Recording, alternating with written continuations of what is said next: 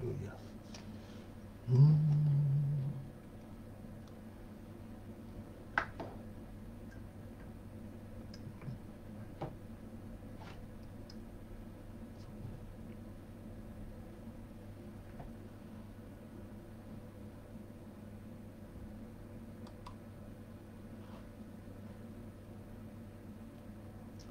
Okay, praise God. Hallelujah. Okay.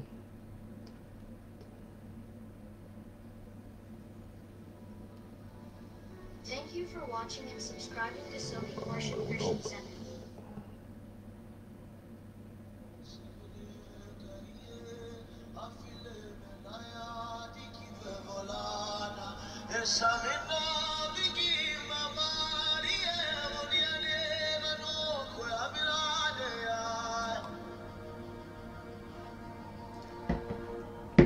My soul magnify the Lord. My soul magnify the Lord. In the morning, noon, and day, my soul magnify the Lord. In the morning, noon, and night, my soul magnify the Lord. My soul magnify the Lord. My soul magnify the Lord. In the morning, noon, and night, my soul magnify the Lord. My soul magnify the Lord. My soul magnify the Lord. Thank you, Jesus. Blessed be your name, Lord. Magnify the Lord. Thank you, Jesus. Hallelujah. Hallelujah. Yes, my soul magnifies the Lord. He's the mighty, he's the mighty one.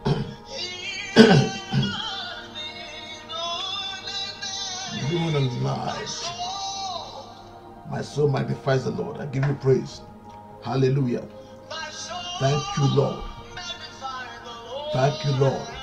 We're not ashamed of the gospel of Christ, for it is the power of God unto salvation to anyone who believes.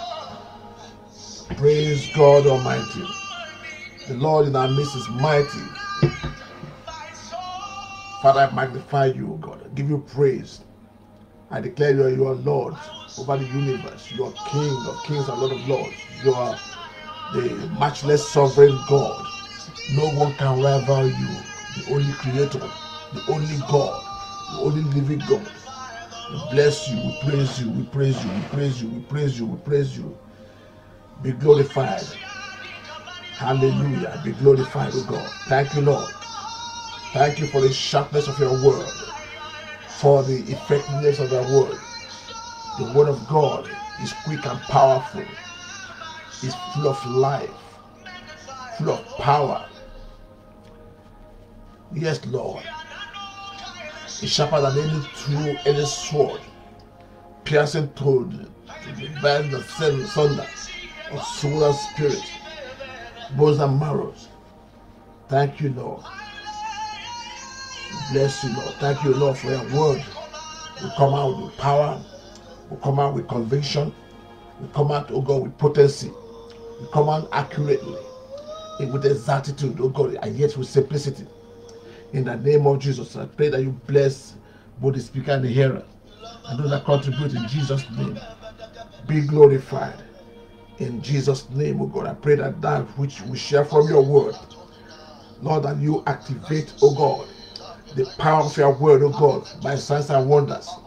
Let it explode in the heart of those that hear. Father, Lord, and produce result for which it was sent. In the name of Jesus. Give you praise. Hallelujah. Thank you for anointing your word. Praise God. Yes, this person is singing.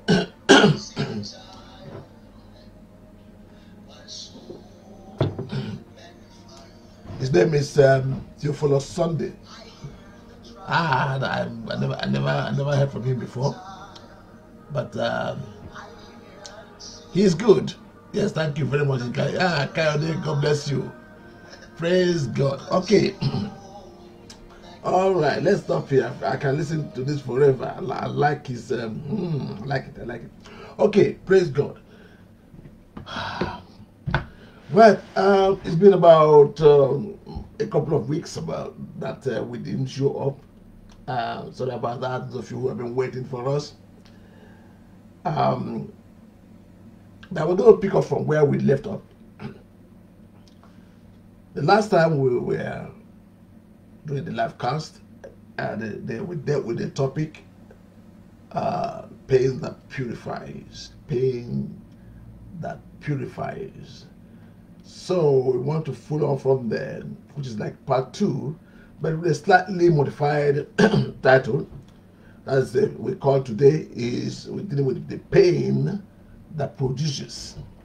Okay, the pain that produces. We're both today's theme and today's topic and or content. And last week they kind of overlap, but with a slightly different emphasis today. Praise God. All right. Last week we started by stressing on the inevitability or the ubiquity of problems, pain and suffering. Job chapter 14 verse 1 says, any man born of a woman is of short days and full of trouble. And of course, Job is qualified to tell us one or two things about problems and sufferings. So, and we relate these existence of sufferings and problems, and in fact, evil, to the fallenness of creation. We live in a fallen world, including the fall of humanity, of mankind. And this results in natural disasters, accidents, animal devouring people, people dying of poison, misadventures, sin, wickedness, and all sorts of things. And as we head towards the cutting force, toward the end of the ages, of end of the age, I would say this present age, the Bible made it abundantly clear that we are living in the last days. Some people who don't believe might not think so. The social evolutionists think that we are progressing to a state of utopia. Okay, wait forever. It's not going to happen. If anything, this world system is descending to a state of dystopia, rather. So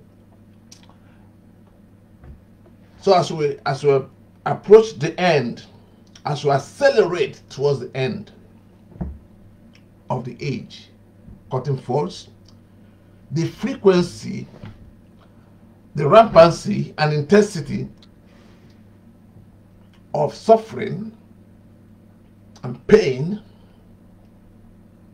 are on the increase. They've increased. It's as if evil has bared its fangs.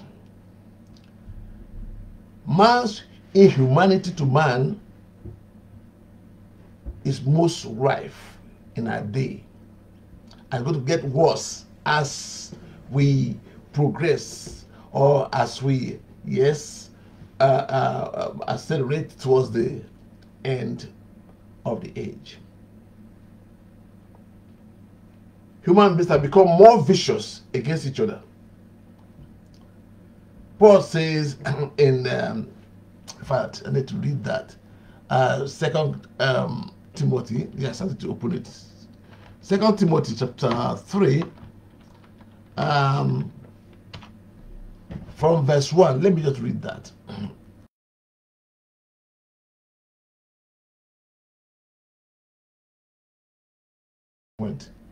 It says basically, in the last days, come on now, open up. In the last days, that perilous times shall come. Perilous times shall come. Okay? In fact, it's not by saying that, but know this, that in the last days, perilous times will come. Perilous, dangerous, crazy times. Yes, shall come. And the reason in verse 2 is that men, not animals, not lions, not tigers, not dogs, not wolves, men, human beings, men and women will be lovers of themselves. It's called hedonism. You know, lovers of themselves, lovers of money,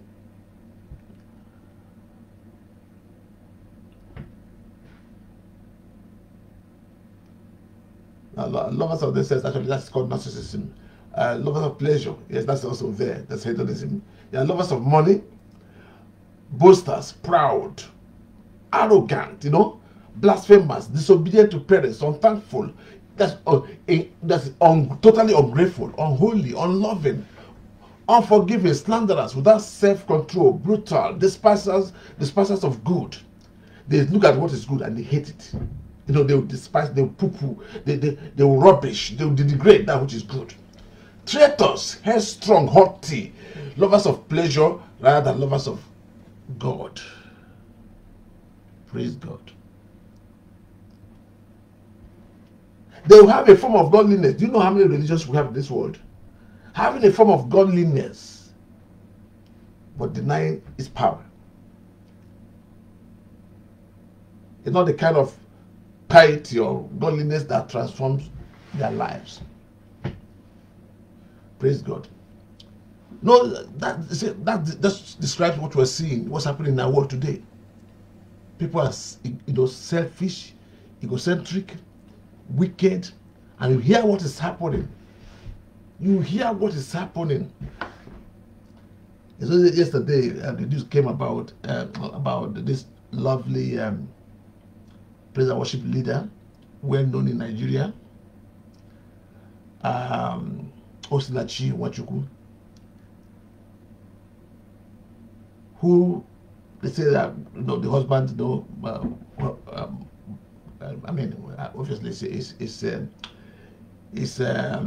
not gone through the court process yet. But from information filtering out, that is that she died after being beaten and kicked in the chest by the husband. That's not the first time. I mean, that happens. It happens all over the world. So it's happening in the family. It's happening outside the family.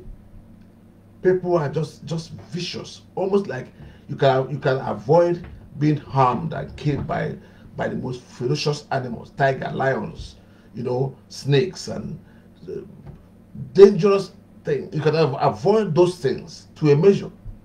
But how are you going to avoid the danger that your fellow human beings poses?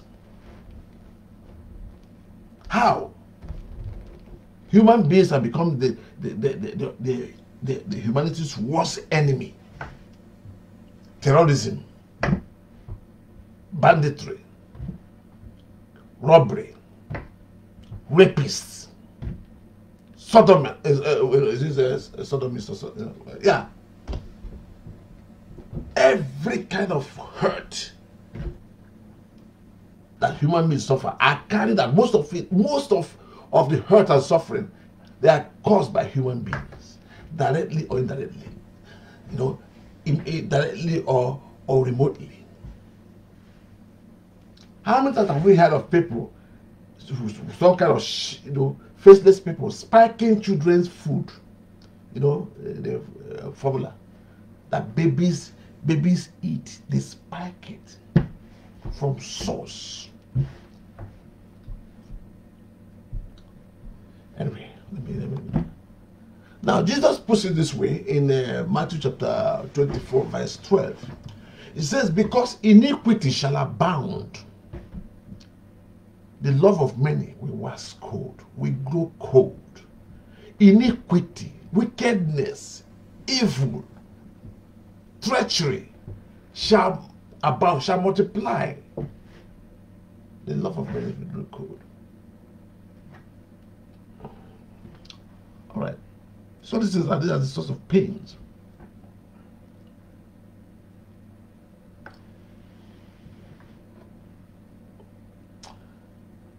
Right. Yes. Besides that, we experience pain from situations, circumstances, things, and of course, as I said last week, we also cause pain to people either deliberately or otherwise. We cause pain to ourselves either that by the things we allow, the choices we make. Now the question is that, is there a purpose to pain? Yeah. Again, I said last week, there's a branch of theology that deals with that. Theodicy deals with that aspect, why evil and all that.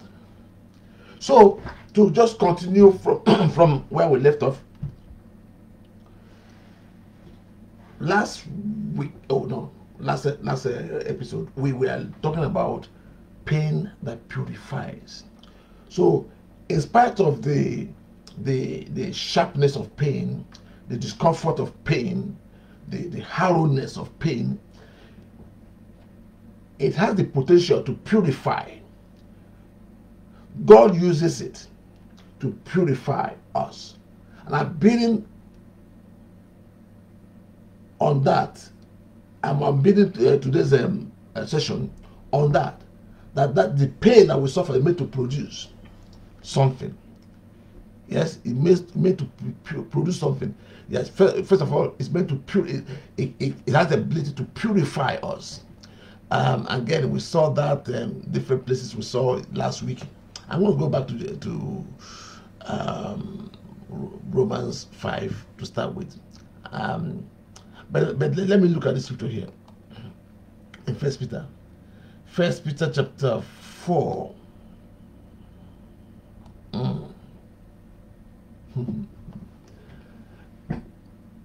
Okay, let me just read there. Let's read it. Food. First Peter 4. It says here.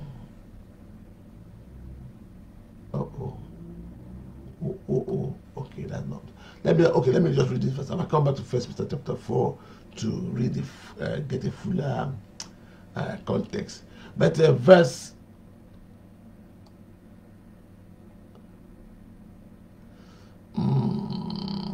Yes, verse 1. Which version of that? Okay, NIV. That was it. So therefore, since Christ suffered in his body, say, arm yourselves also with the same attitude. Because whoever suffers in the body is done with sin.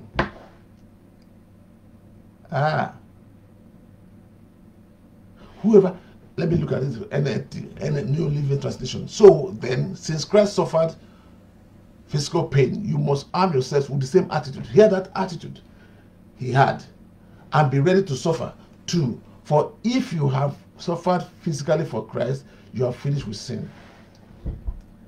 Okay, so there is a purging effect, that a purifying effect that our suffering has. But it depends on our attitude. You see, that chapter said, arm yourself with the same attitude. Have the same attitude. So it depends whether we benefit from pain or we are destroyed and damaged by it. Depends on our attitude to it. Arm yourself with the same attitude. Okay. But this attitude again depends on what we know. Let me read James 1. James 1, NKJV. Very popular. It says here, verse 2, my brethren, okay, count it all joy when you fall into various trials. Count it. So it depends on how you count. It depends on, say you should put it, if you are doing your account book, yeah, you know, put it under profit, put it under asset. That was saying, count it all joy, put it under joy, not a disaster. It's not denying the pain of suffering. It's not denying that it can be harrowing. It's not denying that it is not comfortable. In fact, nobody begs for pain. Nobody, unless something's wrong with that person. Okay?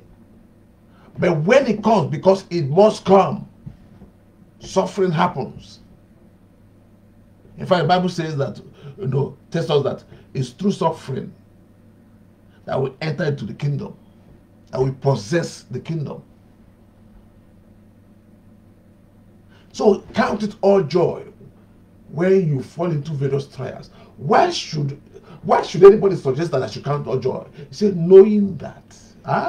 So the attitude we adopt in the face of suffering depends on our knowledge, what we know.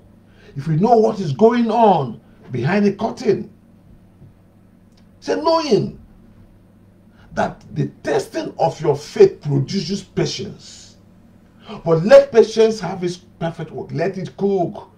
Don't come on, don't jump off, prematurely. Let it have its complete work. Let it have its perfect work, that you may be perfect and complete, lacking nothing. Yes. But it says, if any of you lack wisdom, even in that situation, let him ask God. Let him ask God. Let God give us insight. Let God give us what to do in the midst of, while the fire is raging. Say he will give us liberally without upbraiding us. Okay. Romans 5. I love the scriptures. Romans 5. Hallelujah. Let me read from verse 1. Therefore, having been justified by faith, we have peace with God through our Lord Jesus Christ, through whom also we have access by faith into this grace in which we stand and rejoice in the hope of the glory of God. And not only that, but we also glory in tribulation. Abba. Say we glory, we boast, we rejoice, we boast, in tribulations. Knowing, again, it depends on what you know. Then what we know determines our attitude. If we don't know what's going on, of course we murmur, we complain, because what's the point? What's the point? Suffering. But knowing that, do you know that? Tribulation produces perseverance. And that patience we're talking about. And perseverance will produce what? Character.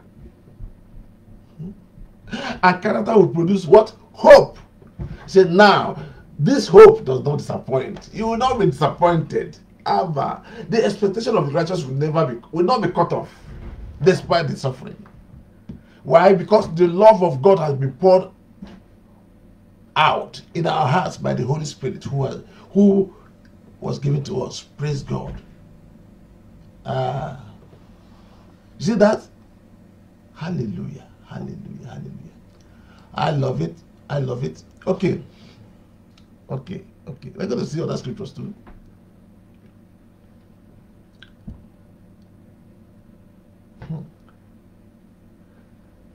So, how we respond to pain, our attitude towards it, is an important factor whether it's going to work for us or work against us.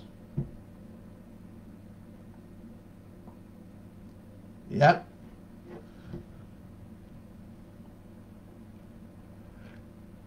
It depends on our outlook. Like I said, there's people they call the hedonists, the people who enjoy pleasure. They love pleasure. Their attitude is it's just pleasure. They're epicurists. They seek to avoid pain at all costs.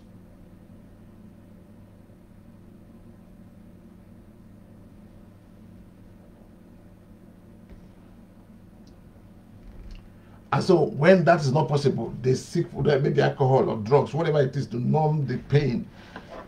You know, the Stoics will just say, okay, fine, that's life, and they'll grit their teeth and bear it, but without any hope, any expectation. They lack the knowledge, they lack the understanding that this is producing something, because they are not of faith.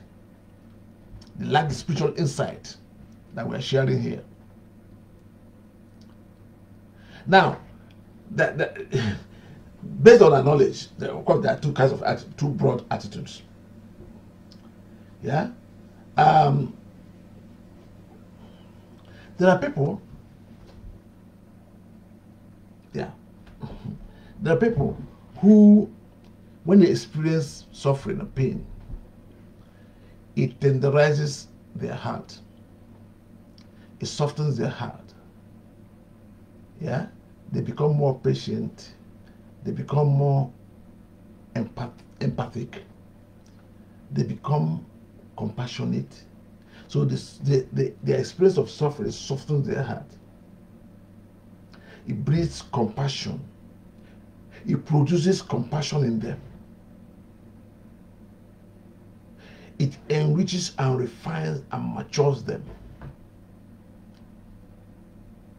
Like we saw in James, it produces patience. Praise God. I want to read from First Peter. Please give First Peter. I want the full version, full. Okay, First Peter NKJV. What is it saying? Yeah. We read verse 1 already, and I'm not going to read that again. Let's go to verse 12. First Peter 12. We talk about the faith that produces something in us. Beloved, verse 12, do not think it strange concerning the fiery trial which is to try you. Say, don't see it as strange. Don't see it as, wow, why me? It says fiery trial, which is to try you, as though some strange things happen to you. Say, it's not strange, it's not uncommon. Say, but rejoice. James tells us the same thing, to count all joy. But rejoice to the extent that you are partaking, that you partake of Christ's suffering. That when his glory is revealed, see this, when you're suffering, particularly for Christ, and you have the right attitude, godly attitude towards it, whatever suffering you're going through, he says you should rejoice to the extent that you partake of Christ's sufferings, that when his glory, Christ's glory, is revealed, and it will be revealed, you may also be glad with exceeding joy. Praise God. You will shine.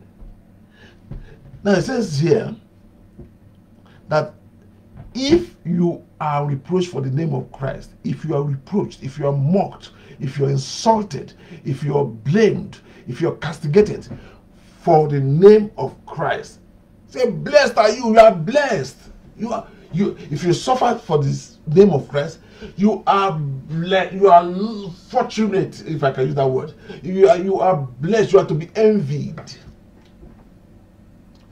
For that means because the spirit of glory, the spirit of glory and of God rests upon you in that suffering. See that? Yay! And when the spirit of glory and the Spirit of God resting on you, it produces something. The suffering is not in vain. That's the Spirit that raised Jesus Christ from the dead and exalted him to the highest point of the universe. Say, on their part is blasphemed. Yes. Yes. On their part, those persecutors, he's blasphemed, he's ridiculed, they're alive, But on your part, he's glorified. But it says something in 15. It said, but let none of you suffer as a murderer, as a thief, as a wife beater and killer, as an evildoer, as a busybody, as a kidnapper, as a bandit, as a terrorist, as a corrupt person.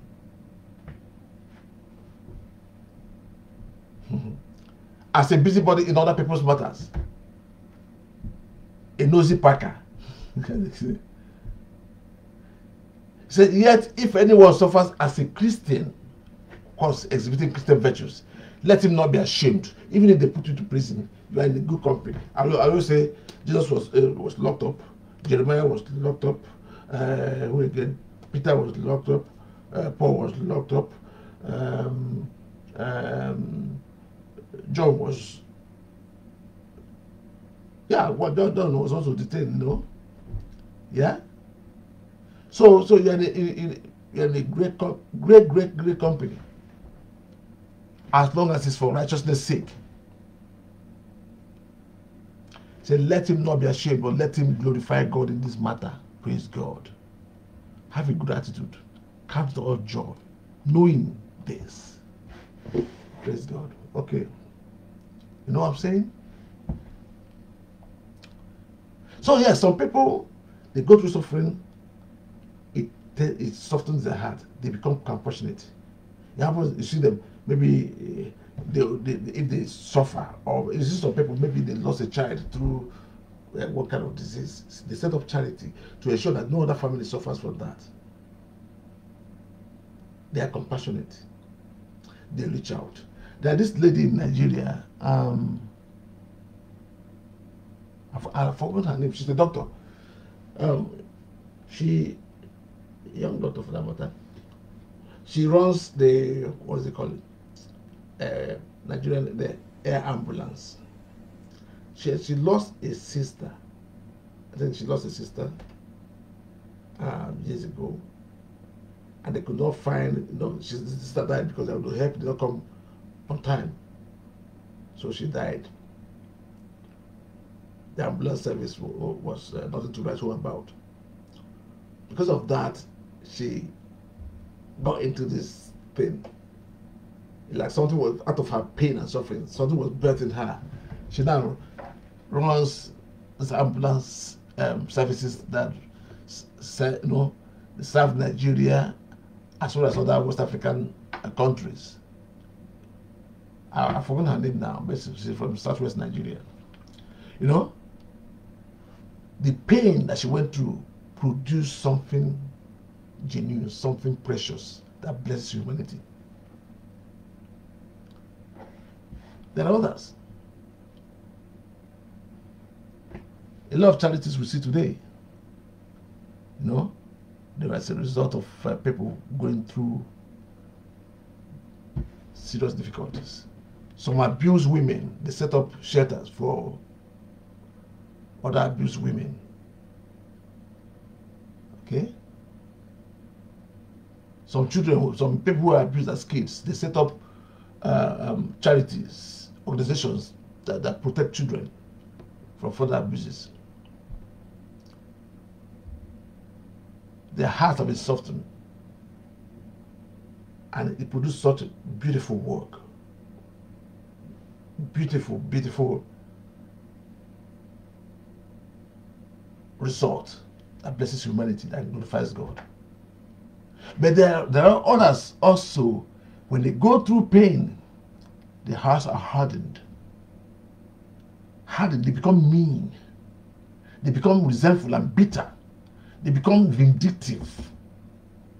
They become hostile. They become cold and unfeeling. Why? The difference is in the nature of the heart. There is somebody taught me this when I was in Bible school. It's a lecturer. He said, the same sunshine, the same heat from the sun that shines, or that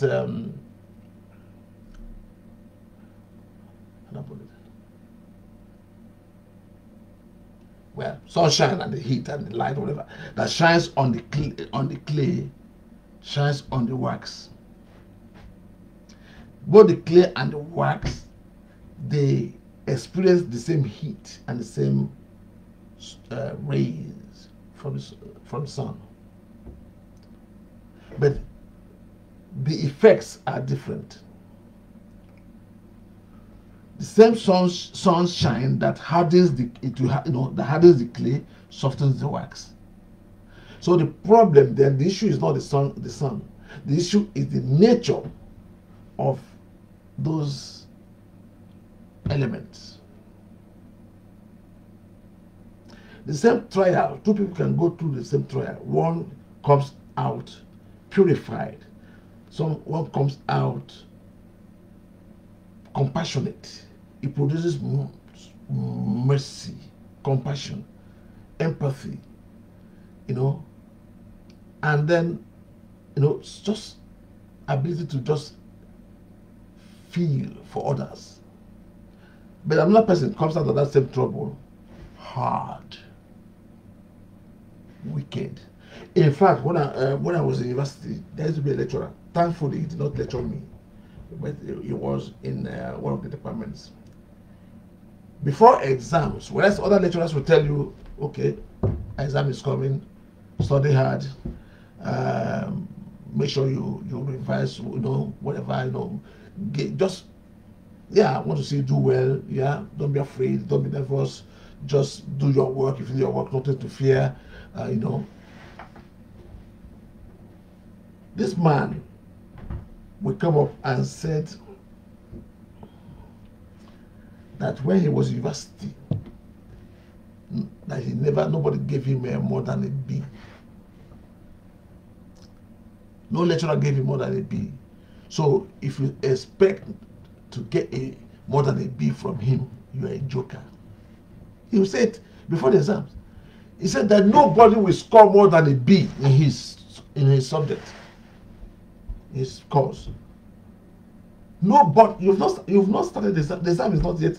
But he tell you after teaching you, for the whole term or semester, say no matter how brilliant, no matter how much research you've done, no matter how much you put on that paper, you're not scoring more than a B. Because I never got more than a B when I was a student. Thank God they never taught me. That's a wicked person. Of course, there are some people who say, if they don't sleep with girls, female students, they're not going to pass them. Or if the guys don't buy people don't buy their handouts or whatever, or their books, they're not going to pass them. Wickedness. Okay. So this binary, this different response depend on our attitude, and it depends on what we know, who we are trusting. But this evening and last session we did is just try to encourage us that in the face of what we see in the world, sometimes you hear news here, this news here, you have the war, of killing here, of just some people, just even wickedness in high places of politicians. At times it can be very debilitating. The Bible talks about the soul of Lot was vexed. That righteous man, his righteous soul was vexed because of the iniquity in Sodom. Yeah, it can be very debilitating. It can weary you. The instance and rampancy of evil, the frequency of it. You open newspaper, of course, it's like, what? Human beings are capable of doing this? In every field of human endeavor, wickedness. So sometimes we experience it. Yeah, a lot of times God shields us from some of these things. But when He allows us to experience it, my encouragement is that we should have the right attitude. We should not murmur. We should not get hard-hearted. We should not despair. We should not fear.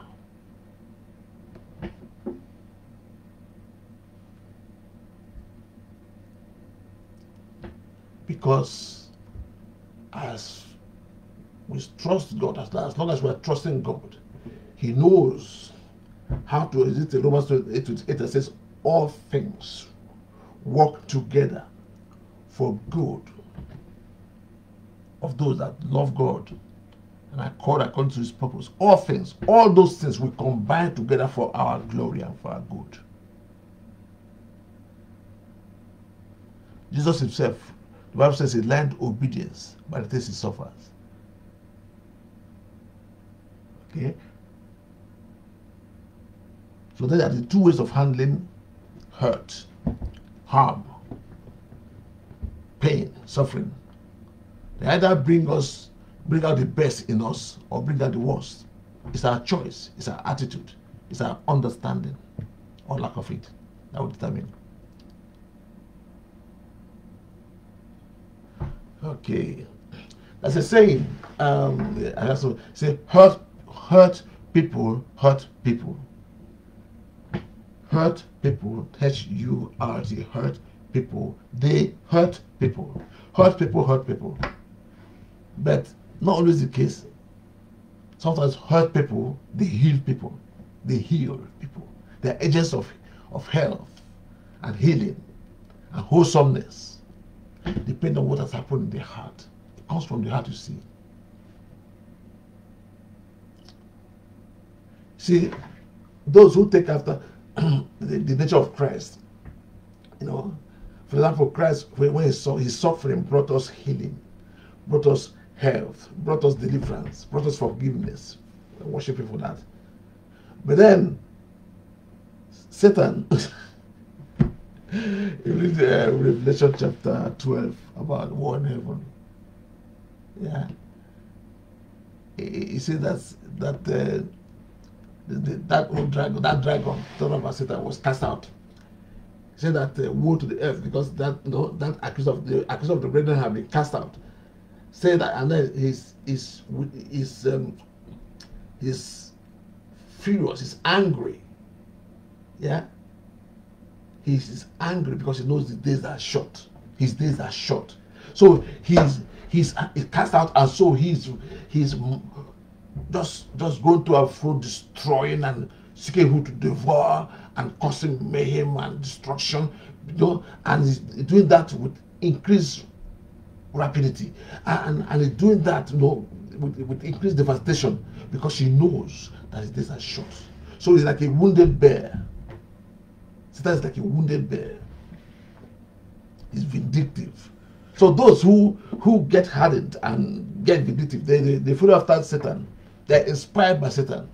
If I suffer this thing, they want other people to suffer it too. I'm not the only one that will suffer it.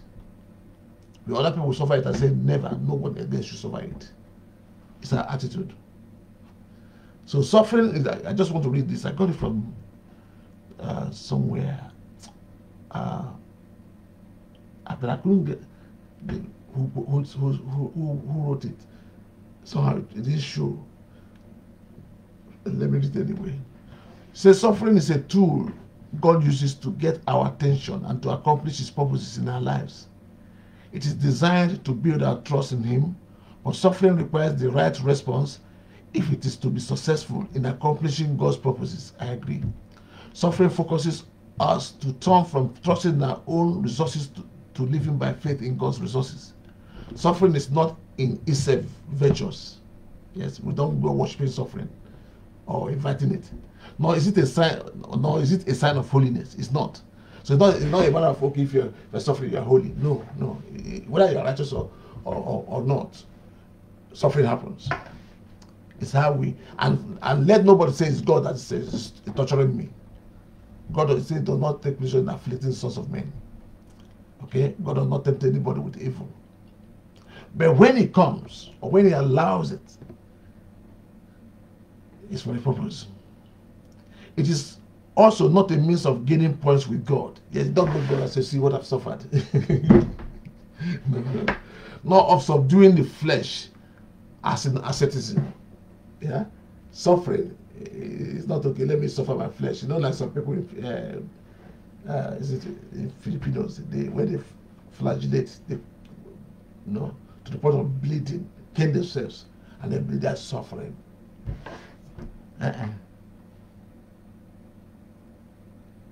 Wherever possible, suffering is to be avoided. We try to avoid it.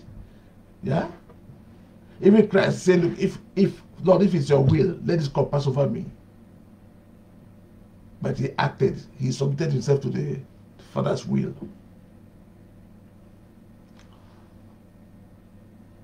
Praise God. I hope I've made my point. I want to read this scripture in closing. I want to see if there's another scripture that is relevant. I need to read. Yes. I need to read these two scriptures. And I think that will help us. They will help us to. Yes. Okay. First, let me just open 2 Corinthians. 2 Corinthians. 2 Corinthians. Chapter 1.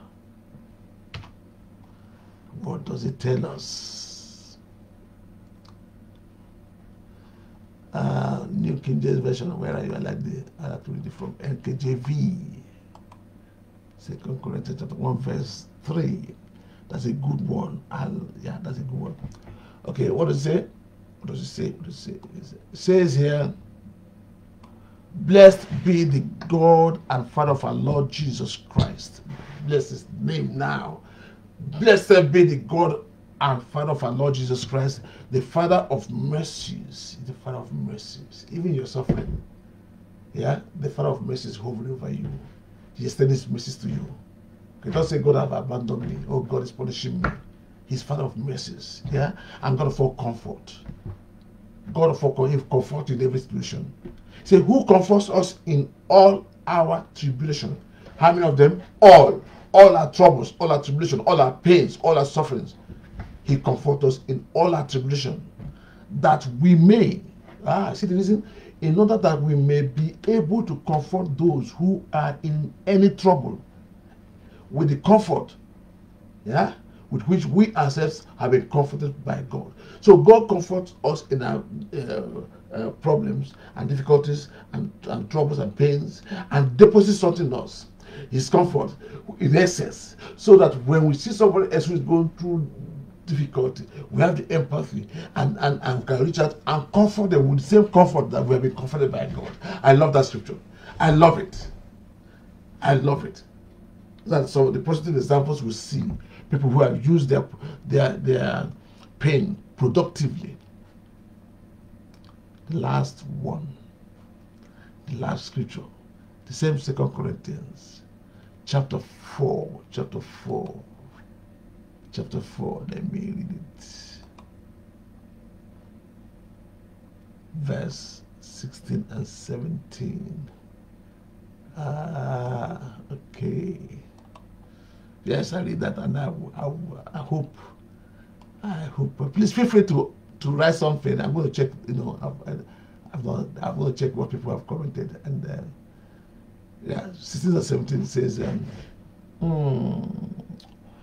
okay. In fact, I want to start from 16. Okay. It says, therefore, we do not lose heart. Oh, don't you ever lose heart. Don't you ever give up. I don't care what is happening in your life. Therefore, we do not lose heart. We do not lose heart. Don't you dare give up. Don't say God has abandoned me. Yeah? Yes? Okay. Even though our outward man is perishing, yet the inward man is being renewed day by day. Something is happening inside. It's producing something. You are not going to die. For our light affliction, okay, this is what you call it. Putting it in perspective. You must say, yay, what I'm suffering, what I'm going through. No, I'm not. Oh no, this is beyond me. He helps you to put it in perspective. Say, call it light affliction. For our light affliction, which is but for a moment. I don't care how long this lasted. He said for a moment, it will not last forever. The word of God has condemned it, has limited it, had bracketed it. It's for a moment.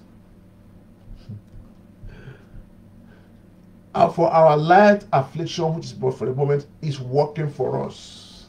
This is where I kind of rub my hand on my chest and my belly. It is working for me. I have an employer. It is working for me. It's producing something for me. The suffering, the pain is working for us. It is working for us. Yes, yeah. And that is that. Yeah. I have some workers there. The workers, the pain. They are working for me. Yeah, they are producing something. What are they producing? Say they are working for us a far more exceeding an eternal weight of glory. It's working for us a far more exceeding an eternal weight of glory. That is that's the output. The input is the trial. Yeah, your life or your body is the system. Your heart. And then it's working. According to by the power of God, it's working. All things work together for good. God is producing something good, and it's working. And then the output, when it delivers what it produces, the output is a far more exceeding and eternal weight of glory. But they give a condition there in verse 18. Say, while we do not look at the things which are seen, don't focus on the thing that's happening. Don't focus on the circumstances. Don't focus on who said this to you, who gossiped about you, who is backbiting you, who is cursing them. Don't focus on them. Don't get distracted. Do not look on the things which are seen, but look at the things that are not seen, those things that is going to produce. You've not seen it yet. The Bible says that if we have hope, if we hope for something, then we hope for it, know that it will come. I hope the same hope read in Romans chapter 5, that hope does not disappoint. It does not disappoint. Say, we look at the things that are not seen. Say, that which is seen is not hope, it's no longer hope. Yeah? Look at that eternal weight of glory. Imagine it, focus on it, thank God for it. The Bible says that Jesus, for the joy that was set before him in Hebrews 12, I think verse 2. For the joy that was set before him, he endured the cross. Talking about suffering. He endured the excruciating pain of the cross. He endured the humiliation of the cross. He endured the opprobrium of the cross. He endured. So you keep your eyes on that which is set before you, that eternal weight of glory. Far more, it is far more exceeding an eternal weight of glory. The suffering is light. The reward, the glory is weighty. It's interesting. The suffering is for a moment, it's transient, no matter how long it lasted. The reward is far, is eternal. It's eternal. Exceeding.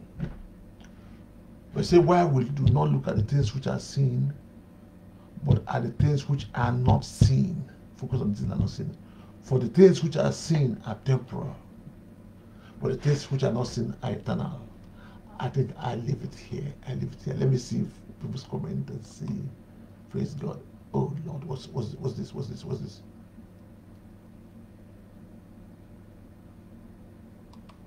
What's happening? Okay. Please, I need to see. Just read that word. People comment here. I don't need to forget that. Okay. All right. Let's see. Woo! Comments.